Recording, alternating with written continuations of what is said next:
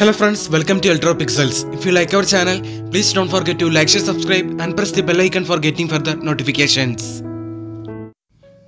Hello friends, this is a 32-inch Panasonic LED TV. Here the complaint is red light blinking issue. See friends, see, it started blinking. As we discussed earlier, these types of complaints are mainly due to backlight related faults. Here the TV motherboard goes to protection mode because of backlight fault.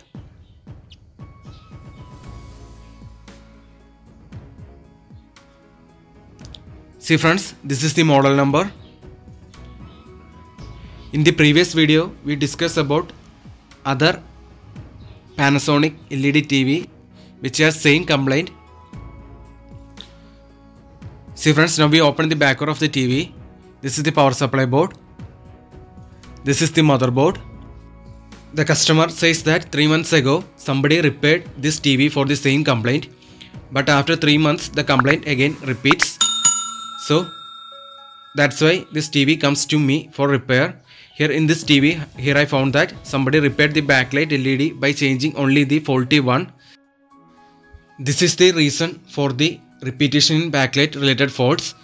In our video, we always try to say that try to replace the entire LED strip with a new one. That is the permanent solution. In LED backlight related complaints, we always try to replace the entire LED strips with a new one. So here I take 4 new LED strips for replacing this old LED. This is the permanent solution. While repairing backlight related faults, we should always try to replace the entire LED strip with a new one. If the same model LED strip is not available in the market, then you can choose a alternate one. See friends, here we fixed the 4 new LED strip. So now we can put the reflector sheet and the panel diffuser sheet back to TV.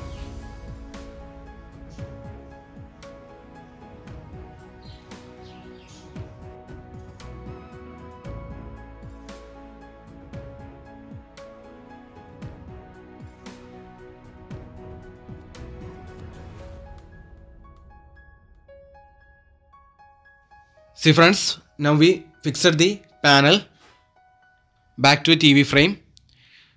See friends, finally here we connected LVDS cable and all sockets back to a TV. Now let us turn on the TV and check the picture.